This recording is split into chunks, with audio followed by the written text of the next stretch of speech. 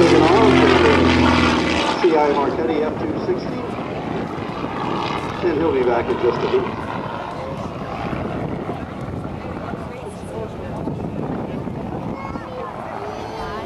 4,500 flight hours, just an F-260 is going to show you what he can do with this incredible machine. The Newgold F-260!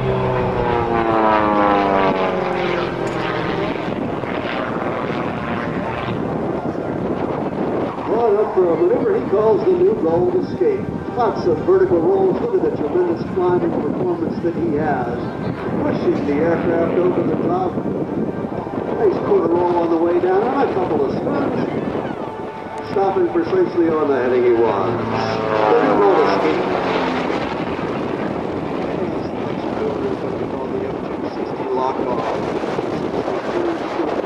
Reposition the aircraft. Come back for a victory roll, a barrel roll. That's quite a turnaround.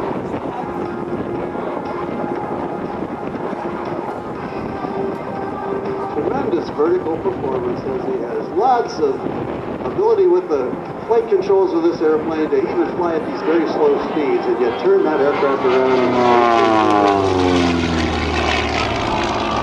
Home run by, nose is coming up and continues to turn. Going to be a Navy-style barrel roll where it takes it all up over the top. Changes heading more than 90 degrees. That looks like he's going to put that as a great big loop, an inside loop right on the show heading to account for these winds. Kind of modified that barrel roll just a little bit, turns it into an inside loop directed for the wind. Nice victory roll at the end of it. Aerobatic competency, unlimited competency from the FAA, where he can perform aerobatics at any altitude on down through the surface, as you see right now, as he flies very low, very fast, and pulls up to make the 4-point hesitation roll, stopping every 90 degrees of rotation. Chuck is the founder and lead pilot of Team America, a very successful award-winning formation aerobatic team. Some 709 performances from 1984 until 1996. And in 1997, in conjunction with Electronic Arts, computer games experts, Chuck created the Jane's Combat Simulations F-260. In 2 years, he performed over 17 solo laps. Very low, very fast. Up he goes. The nose is tracking on up through the horizon, on up through the vertical. Let's watch as he continues on up over the top of the beautiful big soaring inside loop with a roll on top and back down the back side of the loop.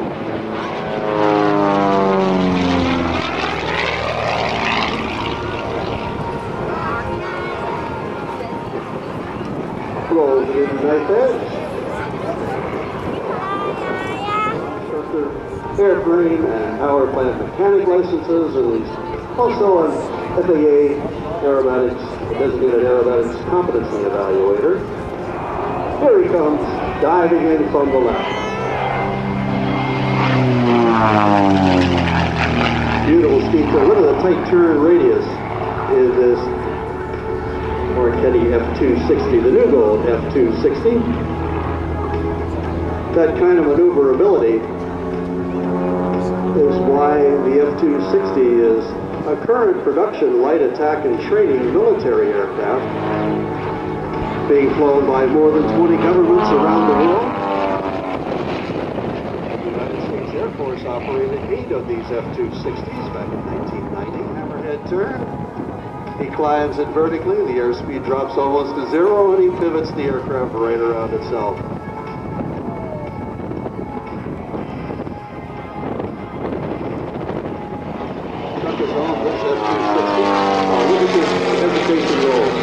Point number 8, 9, 10, 11, 12, 13, 14, 15, 16. Beautiful 16-point hesitation roll.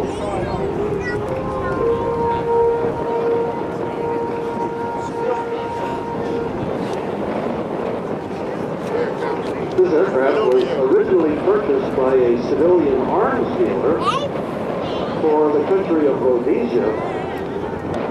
But before it left the plant, the arms deal was declared illegal.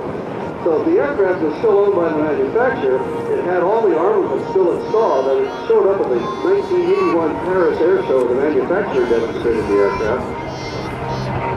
As Chuck pulls the nose on up and rolls it upside down, to the left and then to the right, upside down to upside down in the inverted pass.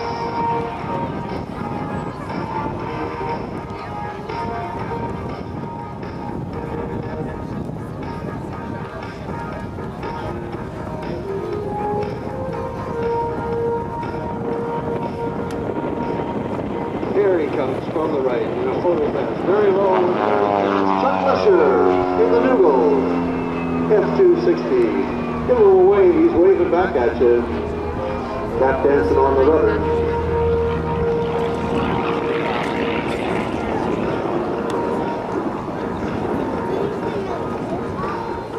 .90-degree direction to the direction of the wind today.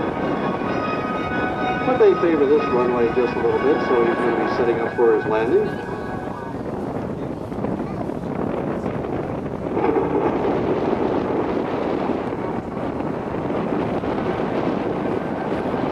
Touching down right on the end of the runway. That's going to give him about 1,500 feet to get it stopped. That's easy for the F-260 and for Chuck Lischer. So he'll be taxiing clear of the runway at the first taxiway. And I'll ask you to hold your applause until he does.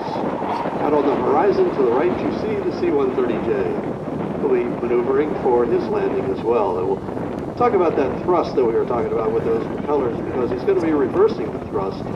Oh, look at this. He took the very first taxiway all the way down at the end.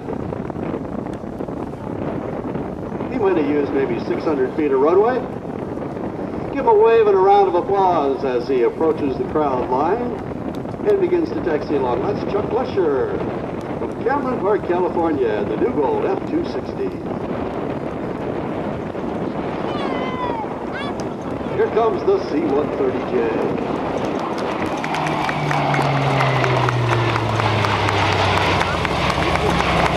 As Chuck comes on by, give him a wave and a round of applause.